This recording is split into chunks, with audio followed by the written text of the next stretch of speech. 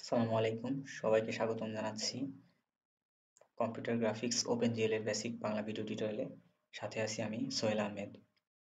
গত পর্বে আমি দেখেছিলাম কিভাবে আপনি ট্রায়াঙ্গেল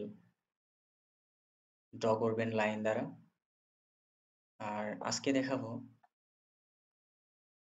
এই ট্রায়াঙ্গেলটাকে কিভাবে পলিগন দ্বারা আঁকা যায়। আচ্ছা, এটা ছিল আমার লাইন দিয়ে আঁকা একটি ট্রায়াঙ্গেল। এখন এটাকে যদি আমি ফিল করতে চাই, অর্থাৎ যদি একটা ট্রায়াঙ্গেল আঁকাইতে চাই, অর্থাৎ এখানে কালার যদি দিতে চাই, এটা যদি পুরা একটা কালার দিয়ে ঢেকে দিতে চাই, তাহলে পরে আমাকে কি করতে হবে? কিছুই না তেমন, জাস্ট এখানে আমরা লাইন লিখেছিলাম, এখানে আমরা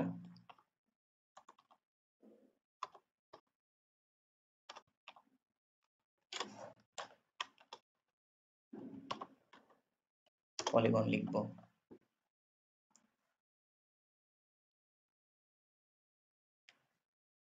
দেখুন, আমাদের এটা কিন্তু ফিল হয়ে গেছে। আচ্ছা, আমরা যদি কালারটা চেঞ্জ করি,